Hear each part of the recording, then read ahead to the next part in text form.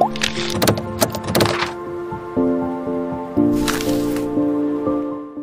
and welcome back, and today I want to talk about the brand new Synology, the DS2419 Plus.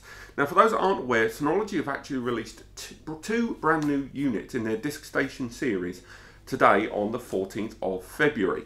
Now, this device alongside the other unit that's just been released, the DS1019 Plus, are part of the 2019 series from Synology.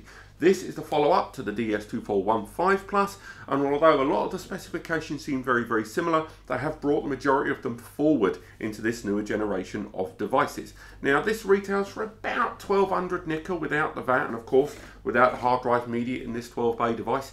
And it arrives with the CPU inside an Intel Atom, the C3538, which is a 2.4 GHz based CPU, quad core, and it also arrives with up to 32 gig of DDR4 memory across 2 slots inside. I believe by default it arrives with 4 gig, but of course you can upgrade more RAM as you go.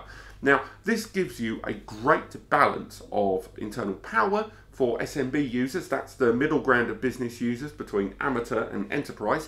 On top of that, it also arrives with a phenomenal amount of storage. Now, don't get me wrong, a number of you, as soon as this was first announced, were asking why this doesn't arrive with similar hardware as this, the other new release on today, the 14th. This is the DS1019 Plus. Now, both of these devices are being released on the same day. This retails for about 550, something like that. And this one arrives at more than double that. But whereas that's a 5-bay and has a better CPU than this is a 12-bay with a much more business-led CPU, with that one being more media-centric. So, why should you buy this device? Well, for a start, its predecessor, the DS2415, arrived with a similar CPU but an older generation of Atom CPUs and far less memory. It did arrive with that same support for 12 hard drive or SSDs, as well as support of SSD caching by putting SSDs inside some of these bays, and of course having such features and functionality available with DSM 6.2, and of course DSM 6.2 with 7 in beta just round the corner, fingers crossed. Now, the device itself arrives within DSM, all of those hugely feature-rich applications that Synology have brought out. You can center an entire business around a device like this, using surveillance station for all your CCTV, using active backup to back up all your different server and PC and desktop and all those devices via a single user interface. For your end users, your staff, your clients, your family members or whatever, you have got everything from Synology Drive, which is an alternative to Dropbox and Google Drive. You've got Synology Chat for all the communication between all those devices. You've got Synology Office, which is a dedicated Office application for Excel documents, Word, that sort of thing. Very comparable to Google Docs. On top of that, you've got Photo Station, Music Station, Video Station for all your applications. You can run Plex on this, although 4K is very much off the table. On top of that, you have got Synology Moments, that great photo cataloging software, and I have done the entire overview of the software on DSM for this device, and now most of those videos are just as comparable and useful to this device as well. And if you are a budding photo video editor, this has a great backbone of applications to support not just your media collection but also media editing, which brings me to the other reason why this is going to be preferable to you business users over this.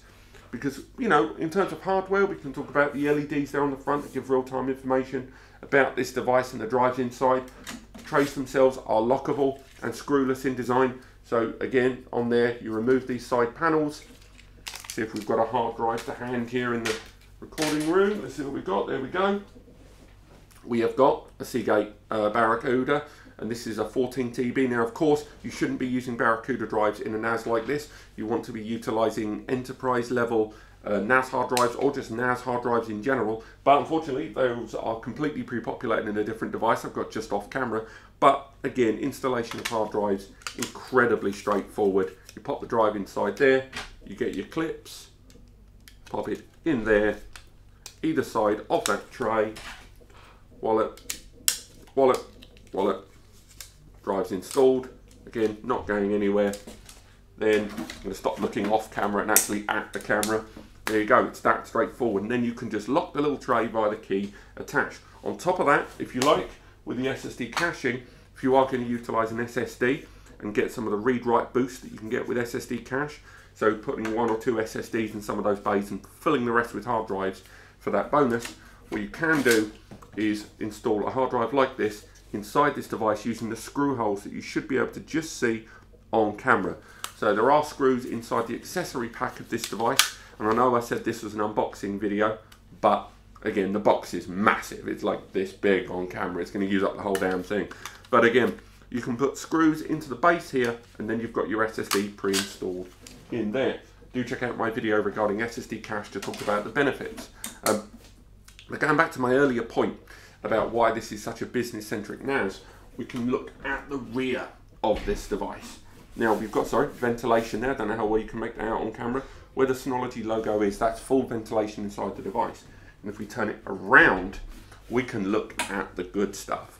Now on the rear of this device, if we check it out here, we have got a PCIe upgrade slot. That's a big deal, because now you can add 10 gigabit Ethernet into this device. Now Synology have their own selection of 1 and 2 port cards in the form of the E10G T1 and T2 cards. They give you the ability to enable this device to not only be connected to a 10 gigabit Ethernet network, which is great, 10 times the speed of usual Ethernet, but on top of that, you can connect this directly to your PC or Mac system over 10 GBE if you have a 10 GBE card in your system, or using a Thunderbolt 10 GB adapter such as the Sonic Solo 10G, which is, let's get that on camera.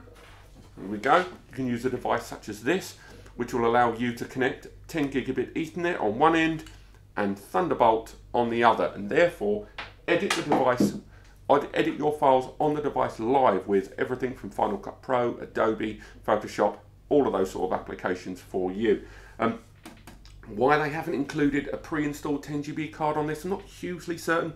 As mentioned in other videos, Synology have had a real tendency to keep 10 GB at arm's length, something I've never quite understood. They've got 10 GB on some of their devices, but only the tippity top of the end.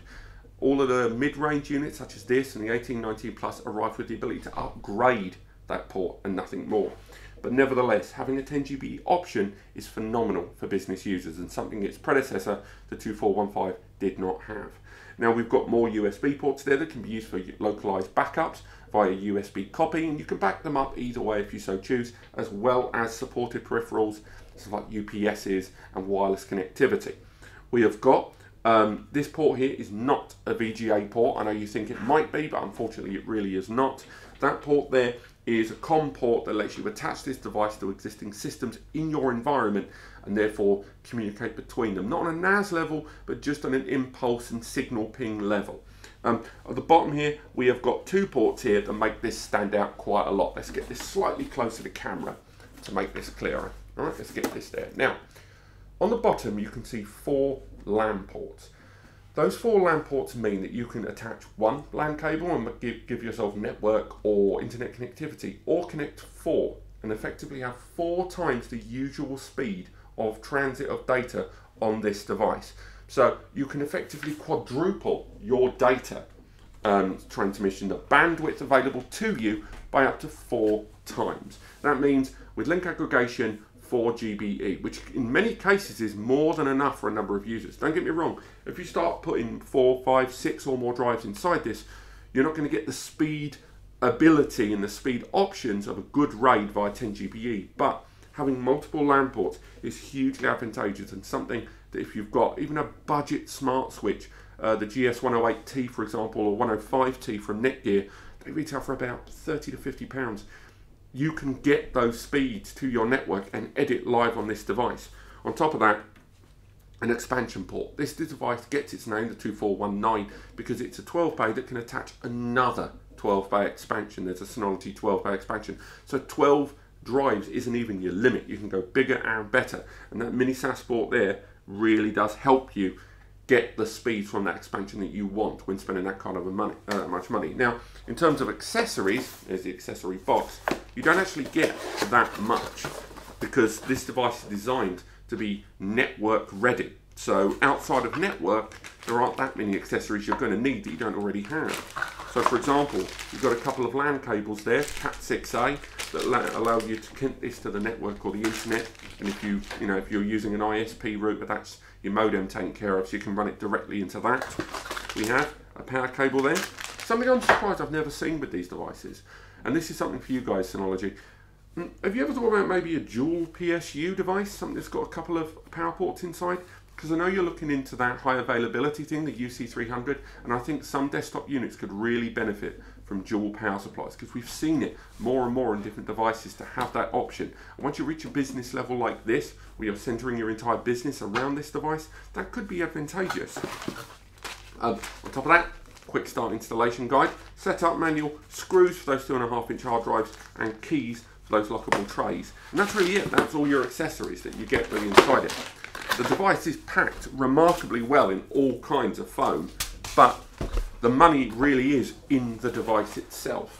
And quite frankly, that's all it needs to be. It just needs to be a robust storage solution with all of those RAID options, and you can look into stuff with the software that can give you options like BTRFS and SHR, but I'm not hugely certain that they're supported on this device. I think that hardware allows it, and I know on more enterprise XS level devices they've disabled SHR as a RAID because they don't believe it's mature enough, but I do know that BTRFS is definitely available on this device. But aside from that, it is a worthy follow-up to the 2415 Plus. Some might argue it doesn't have quite the power boost in those years since the release of its predecessor that lives up to the title, but we will be comparing this device against the previous unit very, very soon. Otherwise, if you are interested in buying this, of course, check out the guys at span.com. 25 years in the biz, they know what they're doing, and it's available right now. Apart from that, don't forget to like and subscribe if you've enjoyed this video and found it helpful, and of course, send me a message via Twitter or via NASCompares, where we've got the free storage advice section to you home and business users completely for free. Just take advantage of that. But otherwise, see you later. Thanks for watching.